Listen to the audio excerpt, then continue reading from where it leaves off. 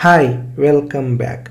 In previous lecture, we have created and set up Spring Boot project in IntelliJ IDEA, right? In this lecture, we'll see how to connect our Spring Boot application with a RabbitMQ server.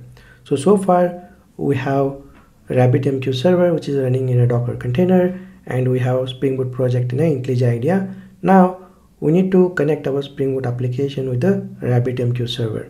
Once we do that, then we can go ahead and create a queue, exchange and binding in a Spring Boot application. Once we do that, then next we create a producer and consumer.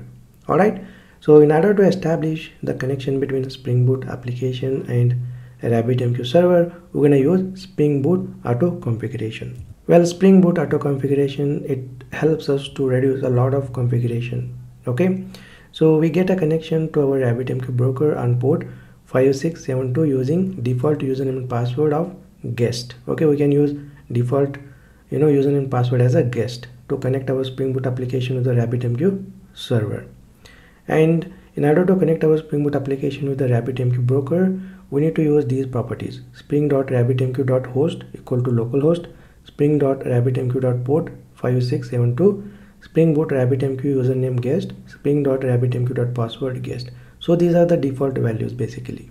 Okay, and Spring Boot auto configuration basically uses these properties behind the scene to automatically connect our Spring Boot application with the RabbitMQ server.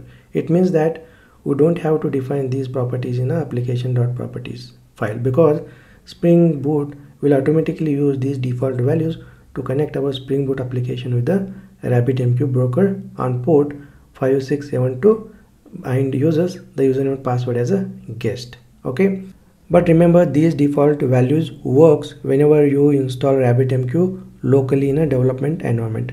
Let's say if your RabbitMQ broker is running on different machine, then you have to provide these properties and you have to provide that machine IP address or the host name over here.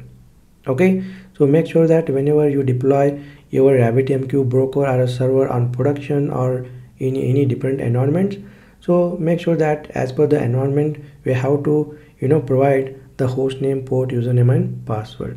Okay, so these default things will work for local development. But what if you want to deploy or if you want to set up RabbitMQ broker in a production? Then you have to configure these properties and you have to configure these property values as per the environment, right? So make sure that you remember all these things in order to connect your Spring Boot application with the RabbitMQ broker. Now let's go to Spring Boot project and go to application.properties file, and here what I will do, I will quickly paste these properties, that is host, localhost, port 5672, username guest, password guest. Now go to Spring Boot main entry point class and from here just run the Spring Boot project and let's see if there are any errors or not.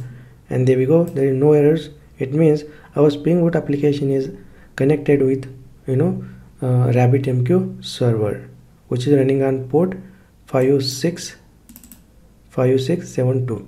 And if you comment out these properties, let me quickly comment it, and if you again rerun the Spring Boot application, then our Spring Boot application should have to connect to the RabbitMQ server, because Spring Boot auto configuration behind the scene uses all these default values to connect our Spring Boot application with the RabbitMQ broker. So let me run the Spring Boot application and there we go, there are no errors.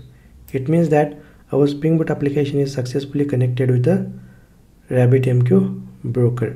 Well, once Spring Boot application connects with the RabbitMQ server, next we need to create a queue, exchange and binding in a Spring Boot application, right? In next lecture, we'll see how to configure queue, exchange and binding in a Spring Boot application. Alright, I will see you in a next lecture.